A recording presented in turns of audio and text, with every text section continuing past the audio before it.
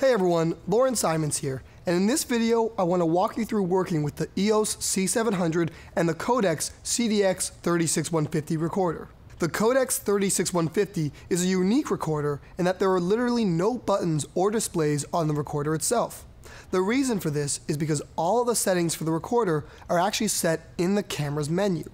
No more confirming that camera and recorder settings are matched, no more separate power solutions. This is truly just an expansion of the camera in both design and function. So let's jump right in. If you're prepping with the 36150, then you're most likely shooting RAW, or you're taking advantage of the higher speeds of ProRes possible with the recorder. But if the production is investing in the Codex system, then you're probably going to be taking full advantage of the C700's RAW power. When shooting RAW to the Codex, you get roughly 50 minutes per 1 terabyte drive when capturing in 4K RAW 2398. You can also shoot 4.5K and a 2K crop high-speed RAW to the recorder. And of course, recording times will vary depending on bit depth, frame rate, resolution, and media. So let's jump into the menu and configure the system. First, we'll head into the main menu and head to Rec Media Setup. Here, we will change out the main rec format to RAW CDX capture drive. Once that's selected, everything else will behave almost identical as if you were shooting to CFast in the camera, including shooting off-speed.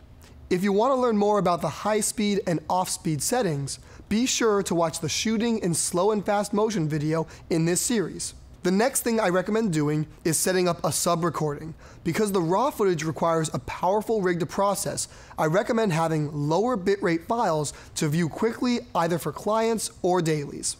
So, moving to sub-recording, I can choose between shooting a highly compressed 8-bit 2K or HD file to the SD card, or even still recording up to 4K 10-bit files internally to the CFast card.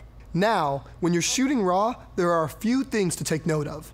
First is that the ISO setting is set at the analog stage of the sensor. So that information is baked into the RAW and cannot be changed like some other RAW systems. So think of changing your ISO like choosing your film stock.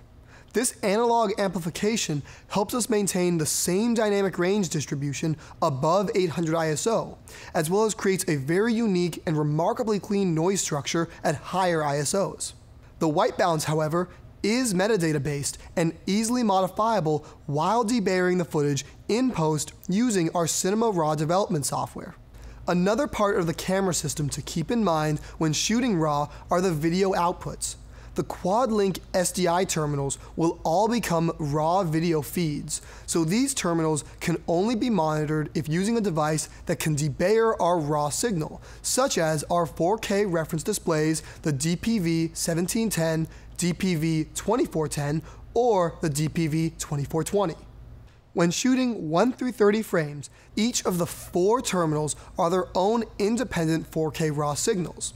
When shooting 31 through 60 frames, SDI 1 and 2 are linked as dual link, as are SDI 3 and 4. And then when shooting 61 and above, all 4 SDI signals are linked as a single RAW signal. As a note, when shooting 4K RAW, the HDMI signal will only output HD or 2K, not 4K. Utilizing the power of the EOS C700 and Codex CDX-36150, filmmakers can now have the most robust amount of data possible to fulfill their creative vision while maintaining a streamlined production experience. If you have any questions, be sure to call us at 1-855-CINE-EOS.